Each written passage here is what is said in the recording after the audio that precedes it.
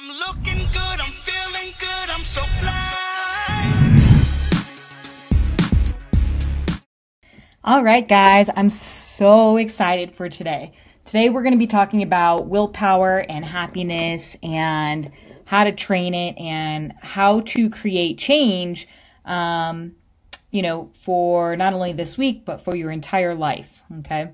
So we're going to go ahead and I just want to really quickly review what the 4M fat loss pyramid is and kind of like, today what we're going to be talking about really sort of lies in more of the mindset aspect of things, but I just want to kind of cover really quick what the 4Ms are. So we've got mindfulness and mindset at the bottom. I believe that this is the most important piece to really achieving long-term fat loss because you need to have the right mindset. You need to be understanding what things you should be doing in your life, how to set yourself up for success, right? And you can set yourself up for success by the way that you think, but also things that you do, such as the gratitude and mindfulness type activities that we're going to be covering a lot about. Okay. And then next important piece is movement. So that is just general movement. Your goal should be to really just move as much as possible. I mean, don't complicate things, I just want you to prioritize movement over exercise every day of the week. The more you move, that is like the simplest, best thing that you can do for belly fat, and lowering your cortisol level specifically and making yourself more insulin sensitive, which just means increasing your ability to burn fat, putting you in the best position. Then, so those two things set yourself up for maximum body fat loss. And then you can go ahead and dive into the sexy things such as meals and metabolics, okay, diet and exercise. But so basically what we're talking about is today is going to be more in that mindset piece, which is the topic that I love the most. So I want to go ahead and get into it. So basically what I want to start off with is just saying that information is not transformation, okay? That's why we're going to be going over this part because you can know everything in the world, but ultimately lifestyle is what you're fighting against, okay? So I want to give you some of the latest psychology stuff, and I'll probably skip through some of these slides pretty quickly just to make sure you guys are getting everything. And because I just get really excited about these topics and I want to make sure I teach you everything. Okay, so what is happening right now in psychology is just amazing and fantastic. Okay. It's very similar to what was happening, 5 years ago or so with exercise. It's just a huge amount of new research and new approaches and new information that we now have about the way the brain works and how to help people change. And so I'm going to give you that today. When you first hear this stuff, you're going to have some practice with it. And hopefully I'm going to give you the most important aspects, just like we did before, and give you some key insights to understanding, this is the way you really want to think about things. Okay. All right. So, my pictures didn't come up. Oh no, that's terrible. Okay. Well, there's supposed to be 3 batteries here. So you guys will just have to use your imagination. Okay. So you have this willpower battery. Okay. And you can think of your ability to have self-control as a battery. And some people have a very big battery that is huge and charged all the way up. And some people have a very small, tiny battery and it's completely drained. And this battery is really made up of 3 other batteries that charge it. And these are them. Okay. Or at least what you should see on here is 3 different batteries. I'm not sure, good old technology. But you should see a battery that's the physical battery up top. And then there should be a battery on the left, which is your mental battery. And then a battery on the bottom, which is going to be your emotional battery. I'm a little frustrated, did not pop up, but we're going to roll with it. Okay. So just use your imagination that there's 3 batteries right there. And those 3 batteries make up your 1 willpower battery. Okay. So, you have these 3 other batteries that charge this 1 willpower battery. And these are your physical, emotional, and mental. Okay. So the thing to understand is self-control the ability to have and maintain self-control is an inexhaustible resource. Okay, and you've probably noticed it, but haven't really understood it like this. In other words, this idea that we used to have, that you either have willpower or you don't, is not true. Okay, your willpower can be drained. Your self-control can be drained, and it's drained by pretty much everything. Okay, the more decisions you have to make in a day, the lower your self-control reserves are going to be. And this is the reason why many people get home from work, from an all-day event of work, and sitting down and eating and cannot keep themselves disciplined in staying on track or creating any change in their life, because their self-control battery is completely drained. Okay, and it could be that they're spending too much time at the gym, or no time at the gym, or too much time at work, or not pouring their personal self into, being with loved ones or relationships, etc. Okay. And so as a professional coach, I need to be able to assess that and deal with that. Okay. Otherwise, I am powerless to help you guys. Okay. Now, you certainly could take the approach that a lot of people take in the United States, which is to say that fat people are all just lazy gluttons. And if they don't have willpower, then, they sort of suck and they're worthless and they deserve what they get and blah, blah, blah. Except for one problem, okay, with that. And that's how come these same people thrive at high-powered jobs and are amazing parents and are disciplined in so many other ways, right? It just doesn't really add up, right? Because the thing is, what they're essentially doing, whether consciously or unconsciously, is they're putting all of their energy into charging one of these three batteries over the others. And they're just not really aware of this, okay? So the typical example is somebody who charges up their mental battery because, let's say, they are a high-powered lawyer, okay? And they excel at their job, and they're the best at their job, but they're morbidly obese, and they're divorced because they neglected their emotional battery and their physical battery at the expense of the mental battery, okay? And also on the flip side, let's talk about somebody who is obsessed with the gym and dieting or training for a competition or a bodybuilding show, and that's all they care about. They may not be fat, or maybe they are, okay? But chances are they're suffering from the same things. They're suffering in their marriage, their relationships, their financial success, right? So that's what we're doing on a conscious level or on an unconscious level, okay? You really want to think of these batteries as something as you can charge each up separately and together overall to make your overall willpower battery, okay? So let's go ahead and go through each of them and how you charge them, okay? So how do you charge the physical battery? Okay, so exercise will charge it up, but here's the thing, okay? Here's the thing with exercise, not too much, because exercise, as you know, can also be very draining, right? But exercise in the right amount will charge the physical battery. Also, if you simply shut off the physical battery for a little while, that will charge it up, like going to sleep, getting your 8 to 10 hours of sleep. And so we're making sure you're getting plenty sort of, just downtime where you are resting a little bit, okay? So sleep is a huge one here for the physical battery. And stress drains it tremendously, right? Stress drains all of these. Foods obviously increase the physical battery and the physical energy, okay? And the wrong foods will drain it, right? I mean, you know what it's like to kind of like get off track, like around Christmas time, just eating all these cookies and stuff. Like, it drains the battery. You drain that motivation, that willpower, that self-control. But so you're mainly looking at exercise, food, and sleep here for the physical battery, okay? And maybe some walking as well, okay? One other thing about exercise, though, is that exercise is kind of unique, okay?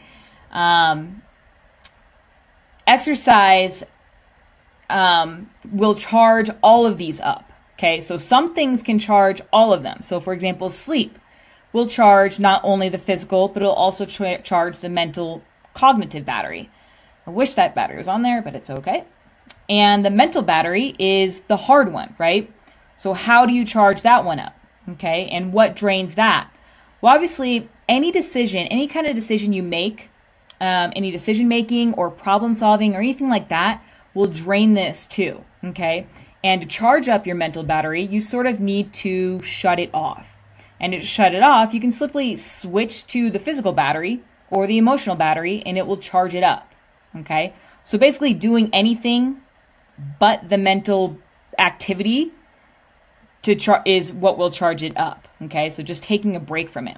So here's an example. If that lawyer, instead of just working his mental battery or her mental battery over and over and over, or an entrepreneur, okay, he or she decides to get a workout in midday, okay, go for a nice leisurely walk at the end of the day, eat small, frequent, intelligent meals. They pick up their phone and call their wife or significant other for a good laugh or a good talk in the middle of the day. That would be the emotional side of things, okay? All those things will charge up the mental battery simply by getting away from his or her desk or his or her job. And doing that makes sense, right? Also things like meditation, hot Epsom salt baths, anything that sort of gets you away and focusing on the physical is going to help you with the mental. Okay, so anything that gets you away from the mental, whether it be emotional or physical, will help charge the mental battery. And then there's the emotional battery, stuff like physical affection, laughter, even watching like funny movies, forcing a smile is actually, research has shown to help, can actually charge this up, even if you feel sad. If you smile, it registers in the brain and charges up your emotional battery a little bit. Even if you force a laugh, okay? So how cool is that, right? So the point here is to understand that, when you're taking an assessment of yourself, you should be looking and being like, I am having an awful hard time being compliant with X, like whether it be choosing the right foods or doing the right training or not doing too much training and not getting caught up in your old patterns. And so you want to be asking yourself, okay, so where am I drained? And by the way, if your emotional battery is drained, you're less likely to want to go to work or want to go work out, right? Because you probably have drained your physical energy as well. So these things can pull you. If you want to charge up that mental battery, you're using your emotional battery and you're using your physical battery to do so, okay? So you're draining those. And all these batteries together, physical, emotional, mental, charge up that one big willpower battery, okay? Self-control battery. They all figure into it, okay? So hopefully that makes sense. So you don't actually have self-control or willpower. It's not genetically bestowed upon you. That's why I like to call it more of like a skill power, okay? Because you can learn how to charge yourself and your self-control, okay? And there's a reason why some people don't feel like going to the gym and they want sugary, fatty, salty foods every single night. And part of it's because they're just not balancing these three batteries that go into this one self-control battery. So we can either help them with this or just assume that they're all lazy gluttons.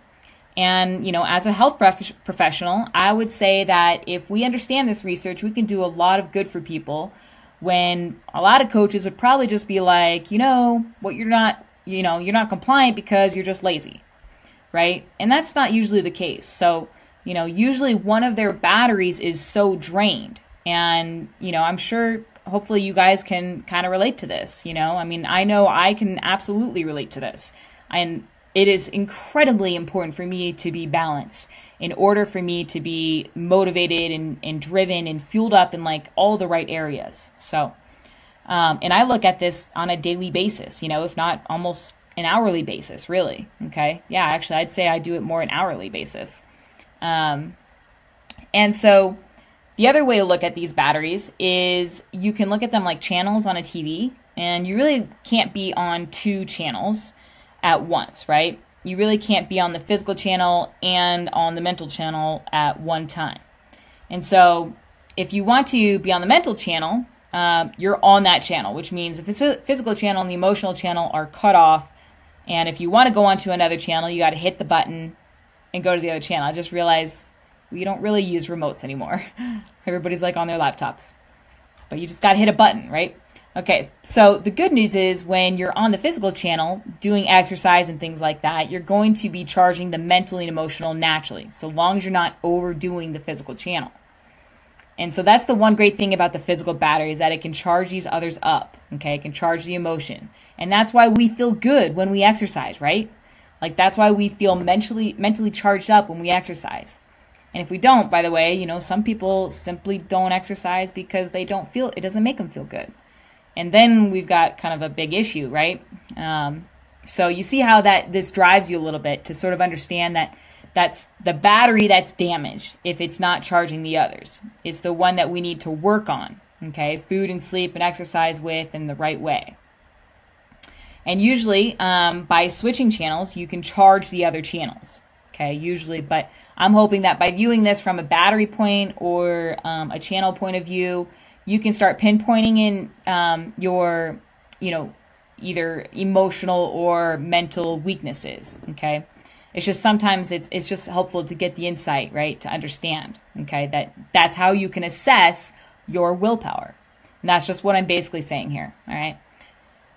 And so I want to show you that the self-control battery is drained by so many things, okay? But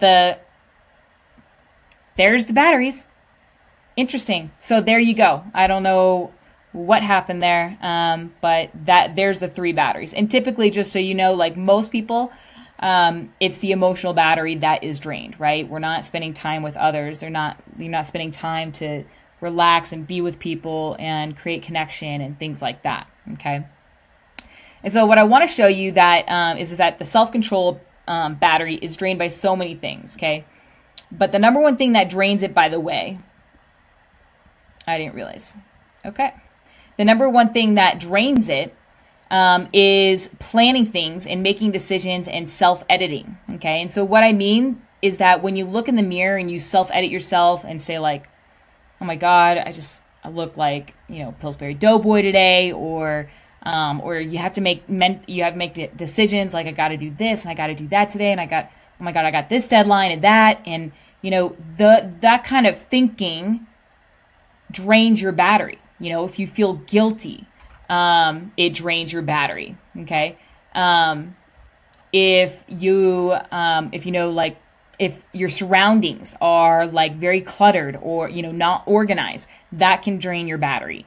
If you're, you know, having poor sleep, low blood sugar, poor foods, you know, all that stuff sort of drains your battery. So yeah, and then self-criticism, self-restraint, those kind of things that drain it as well. And they all relate to one another. You know, the mental battery, the physical battery, they all relate and they all get charged up. You know, they all charge up that one battery. And the things that, you know, are really great for charging that battery are the things like gratitude. And research has shown this kind of stuff, like, you know, self-acceptance, self-love, gratitude, sleep, naps, rest and recovery activities such as meditation and slow walking, you know, laughing and hanging out with your loved ones, connection. So you just basically want to load your day up with as many things that charge your battery as possible, and in the right amounts between the physical, emotional, and mental. Okay. And the final thing that I want to say about these and how why I wanted to show you guys this insight really quickly is because what most people do in the Western world is that, you know, people in the US, they do not want to take any downtime, right? And the pace is just ridiculously fast. There's no time to do anything, and it's so bad that they decide that, you know, people decide that they're just going to fill up time when they have free time. And so they have to do, you know, they end up doing something else and something else and something else. And so it's no wonder that people are becoming overwhelmed and can't keep up, right? It used to be that everything was closed on Sunday and people had forced downtime in society. And now everything is open and you're expected to work and expected to go to the gym and do all this stuff that has a consequence. And so you should be looking at this and realizing ultimately if you want to change, you have to make room for change, okay? You have to charge up that battery if you're going to change, okay? And because if there's no more charge left in these batteries, you're not going to be able to make that change. Okay, so I do want you to do an activity, but we're going to actually focus on this. Eventually, I'll mention this at the end, but there is an exercise I want you to do. I want you to basically rank yourself on a scale of 1 to 10 in each of those batteries, okay? But we're going to do that at the end. Okay. So let's go ahead and kind of switch gears into the happiness model. So I hope you guys are liking this stuff, and I hope you find it useful to you. I really want to talk a bit about happiness because I think this stuff is some of the most important stuff to know. We start talking about this stuff, like in somebody who's going body change or lifestyle change from, competitor to health or something like that. And you want to ask yourself, what is it that you're really after? What is it that you really want, right? And usually the answer is, we sort of just want to feel good in our bodies, right? We just want to be happy. We want to enjoy life. We want this sort of promise of happiness, right? And, people think that if they are sort of, if they have this great body, that all of a sudden they're just going to be happy. And trust me, guys, you will not, because I had quite an amazing body at one point, and I was everything but happy, okay?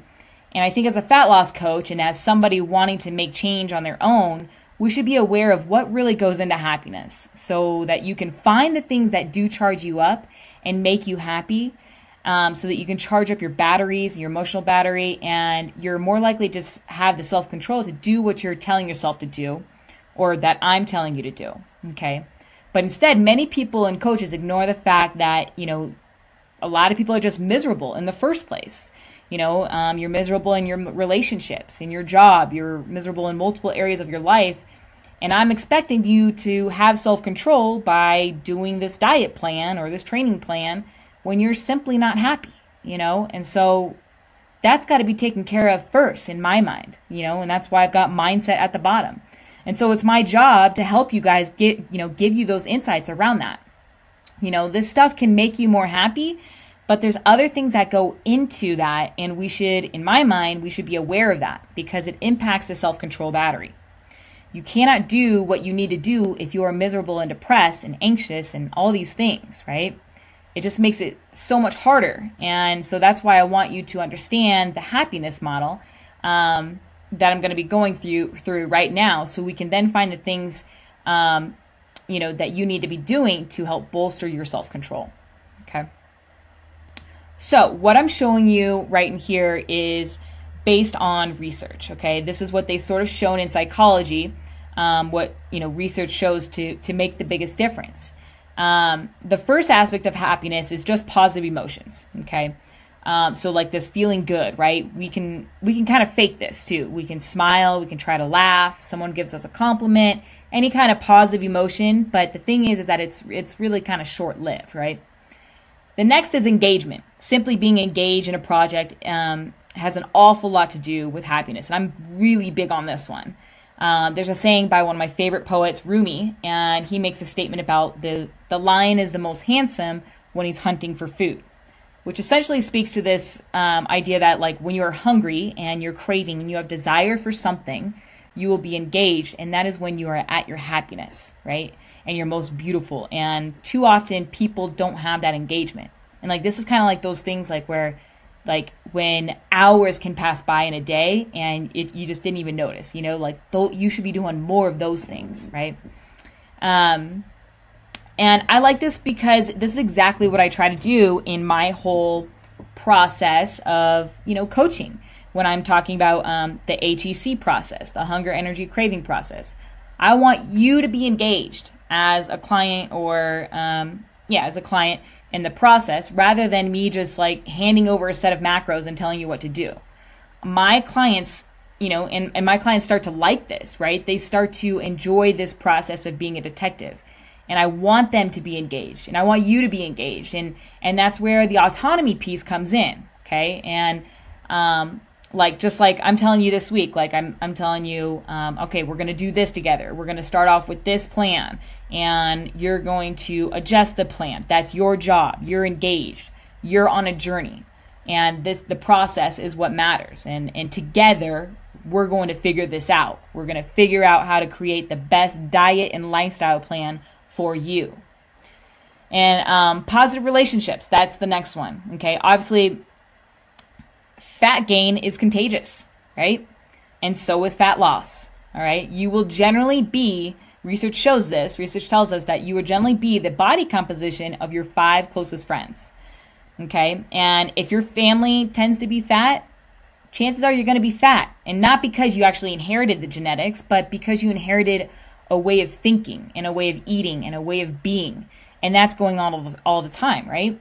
It's going on all the time. So from the fat loss perspective, not only do you want positive relationships and good people in your life, but you want to look around yourself and ask yourself, who am I hanging out with? Who am I having lunch with? And tap into the fact that, no one, by the way, is going to change you. And if you want the people around you to change, you have to change. Okay. But the relationships are definitely part of this. Okay. And then there's meaning. A lot of people don't have purpose. From what I've seen, they don't have purpose behind why they're doing this. And I often like to say that, being and looking great in a bathing suit is not a big enough purpose to make a huge body change. It's just not. Well, actually, sometimes having a heart attack isn't even a big enough reason for people. Okay. So meaning, you have to have meaning. You got to know why you're doing, what you're set out to do. And so like this red light goes off for me when someone says like, oh, I got this thing that I'm going to, I got this high school reunion or whatever, and I want to get in shape for that. And I'm just like, look, I know I can get you ready for that, but guess what? It's not going to last. Okay. And I've got to have this conversation with people, because if that's the only reason you're doing this, it's just not going to last long term. However, if someone comes and says, hey, my kid is obese, or anorexic or something like that, and I don't know what to do about it, and I want to be a better mother, father, or I want to experience more of life because I know, I've only got one shot at this, then that's a bigger reason, right? And somebody's going to actually, you're going to have, when things get in your way, you're going to have something that's bigger and is going to help keep you on track. Okay. So, and then the other piece is achievement, right? There's part of this where people do need to see some positive results. And that's the hard part here, because I cannot promise you results. And that's why this model that I taught you with hunger, energy, cravings thing is great, because if you feel better energetically, that's a positive. If you are without hunger and cravings, that's a positive. And so you need to look for the bright spots in what you're doing, the healthy aspects of what you're doing, how you're feeling, and whether you're sleeping better and having more energy and more alive, right? It can't just be based off achieving a desired fat loss goal or a certain number on the scale. So hopefully that makes sense. Okay. All right. Last piece, creating change, which I love all this stuff. All right. So if you guys wanted to read one book that is like super cool and is essential for people who are interested in like understanding the psychology of change, there's this book called Switch by Chip and Dan Heath. And this book is phenomenal in terms of being able to teach you about like what it takes to change. But I'm going to give you the synopsis of what this book is about, which is just this slide. There's this idea that you have one brain and two minds, right? And one mind is the unconscious mind, and the other mind is the conscious mind. Well, they talk about it as the unconscious mind is like an elephant, and the conscious mind is like the rider, a rider sitting on top of the elephant. And now we all try to reason with our conscious mind, and we tell our conscious mind, you should sleep better, you should eat better, you should, do this better, and all these things. But really, it's our unconscious mind is really what's in control and is based on emotions and reward. And so if you want to change somebody, you can't just go at it through the conscious mind. All right. Because if that elephant gets spooked or afraid or gets hungry, there's no amount of pulling that you can do to get that thing to where you want to go. It's going to go where it wants to go, and you're just along for the ride. Okay. So you need to understand that. So when you change, what you first have to do is direct the rider, your unconscious mind, your conscious mind. Sorry. And you need to be given clear directions on what to do, whether, you do that for yourself or whether you hire a coach and I do that for you. You need to know what to do. Okay. So you need to direct the rider. You need to know where you are going. What exactly am I doing? And this is sort of that mental aspect of the 3 batteries, right? And then you need to motivate that elephant. And so this is the emotional part of the battery. Okay. And by the way, motivation, inspiration, 2 different things. Okay. So hopefully I'll just explain it. So motivation is borrowed, right? And it's very short term. Can be here 1 minute and gone the next. And then inspiration comes from within. It's the difference between like giving a man a fish and then teaching a man to fish. I can give him a fish or I could teach him to fish, right? And inspiration is the teaching him. Okay. So I want people to be inspired. I want you to be inspired. So how do you get inspired? I have to help you find a meaning and a purpose behind why you're doing what you're doing. And that's bigger than just fitting into a bathing suit and looking good, right?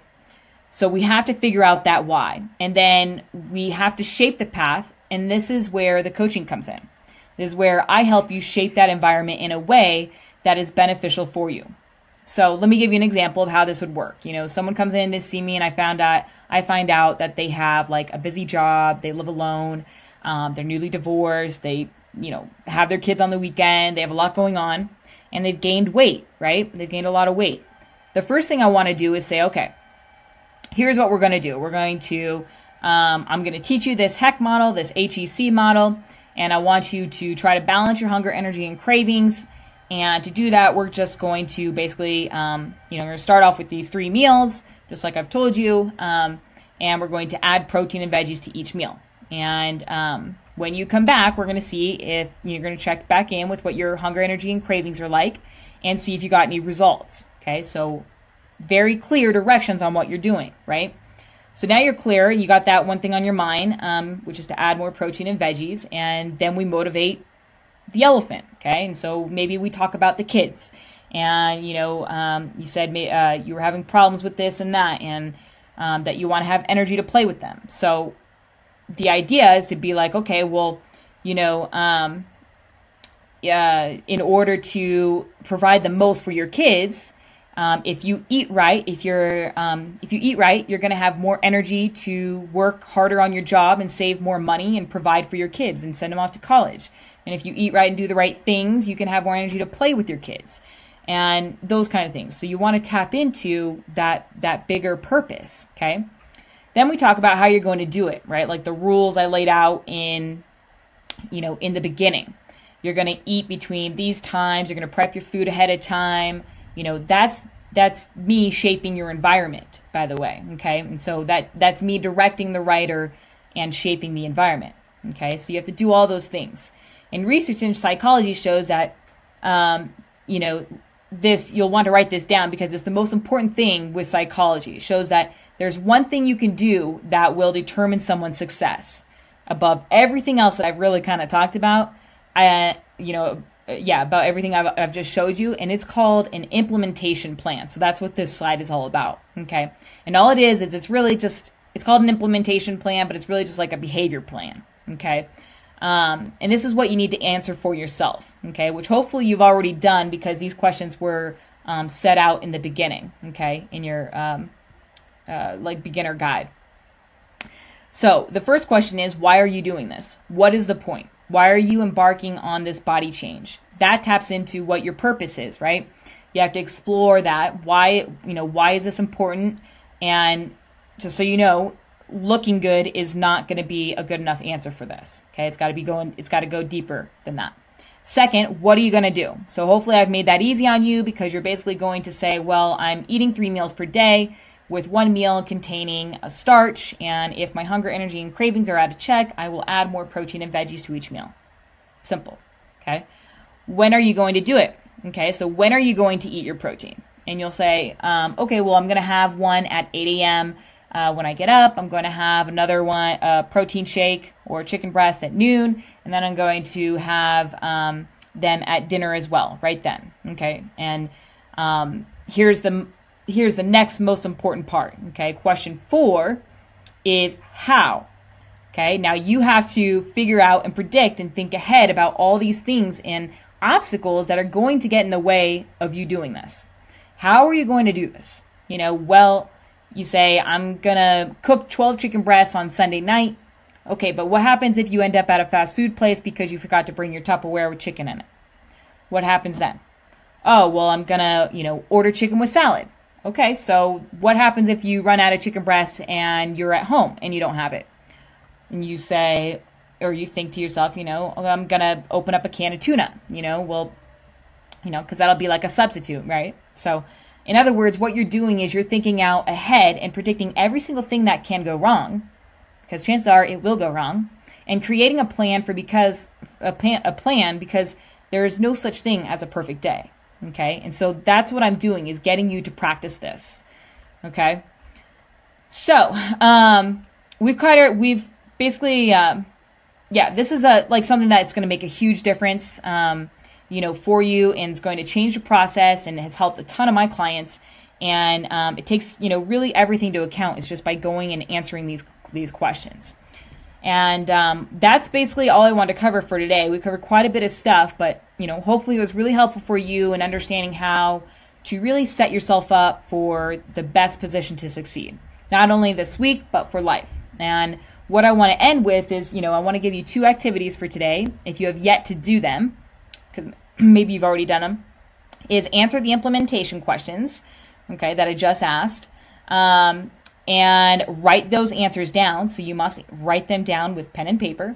And then the second thing is, I want you to go ahead and go back to the emotional, mental, physical battery and rank yourself on a scale of 1 to 10 on each of those batteries that make up your 1 willpower battery, and figure out where you need to make some changes. What battery is being drained, how is it being drained, and how can you charge each battery up so that you're having this balance, okay? All right, guys, so that's it for today. I'll see you guys in the next video.